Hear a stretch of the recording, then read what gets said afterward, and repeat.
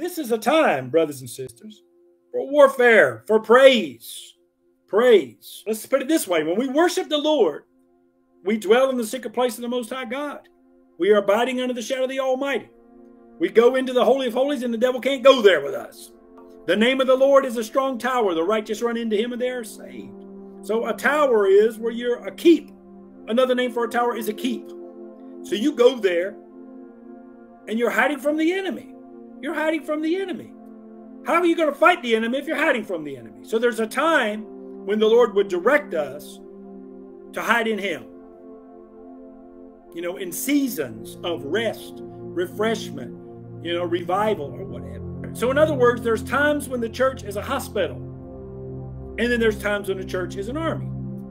This is a time when we are to be an army, brothers and sisters, not a hospital. Here's a great message about getting raptured. Peter walked on the top of the water, the chaos, the sea of nations, the chaos of this world. He's walking across that water to Jesus and he's looking at Jesus, right? We're supposed to be looking for Jesus for the rapture.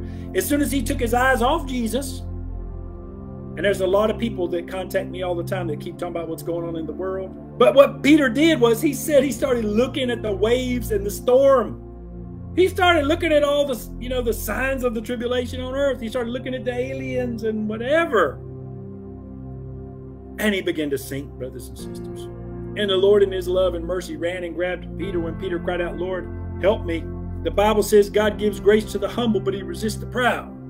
So I challenge you not to be arrogant about these things. People are only humans. Don't forget that, and so are you, without the grace of God to help you. Brothers and sisters, of course, the Bible says without faith, it's impossible to please God. So the opposite of that is displeasing God when you don't believe. These are the hours for these things. And I told you guys, we're going to see a great cataclysm, a sudden cataclysm before the rapture. And I said, well, I don't know what it is.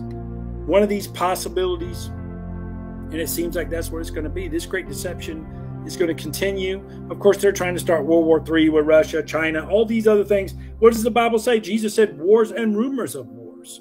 You know, it says rumors of wars. And then all this stuff with the alien deception, which is going to get worse and worse and worse to, you know, to the great deception to people that, oh, you can become a god. The aliens are real, and that, you know, the traditions of man with the Bible is just made up by man. Those kind of things, brothers and sisters. So many will fall by the wayside. All these things you see going on in the world, it's all a deception, right? Think about 2020. You know, we can't talk about it. They even took down one of my videos about it. But we know that if you look microscopically at a face diaper, it looks like a chain link fence. Okay? So things can go through there. And everybody knows it. And they said it before in the beginning. Great deception. This will help you. Then the government has other things. Oh, great deception. This is going to be good for you. This is going to help you. So now they're saying they're shooting down these things. And like I said, what all I know and understand about those things, the UFOs, their technology is supposed to be way advanced to us by thousands of years. They can't shoot them down. And in reality, they're in a spiritual dimension and they're manifesting, you know, this shadow into our image. So they're not even really there is what they look like. They're actually at a higher dimension, and they're shape-shifting, as the world may call it, into this dimension to appear as a UFO or whatever. It's all smoke and mirrors. It's all deception, brothers and sisters. And if they just suddenly found out about them. There's been reports of them going around at least since 1948, since Roswell. And now suddenly they're going to start shooting them down. Why didn't they shoot them down for the last 50 or 75 years, brothers and sisters? Nothing is by accident. This is all deception, brothers and sisters. It's the timing of these things. You need to be ready for the rapture.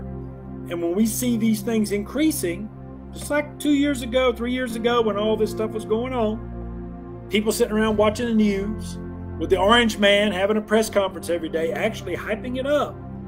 The opposite of what he should have been doing, making it headlines. The orange man did that.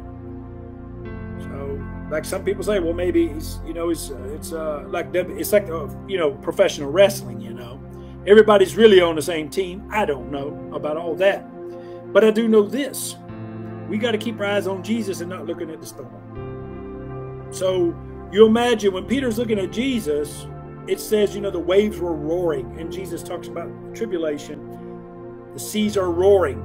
So that's pretty loud.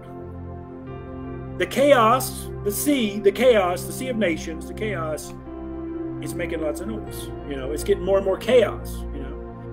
There be no doubt in your heart. Jesus is the way, the truth, and the life, and no one comes to the Father except by him. John 14:6. Jesus also said, except a man be born again, he cannot enter the kingdom of heaven. John 3:3. As we just talked about Peter walking on the water, keep your eyes on Jesus. He's the only hope and the only answer, brothers and sisters.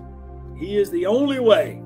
But right now, it's going to grow darker and darker and darker. And it's time for his people, as the Bible says, to shine as the stars of heaven. The righteous to shine as the stars of heaven, brothers and sisters.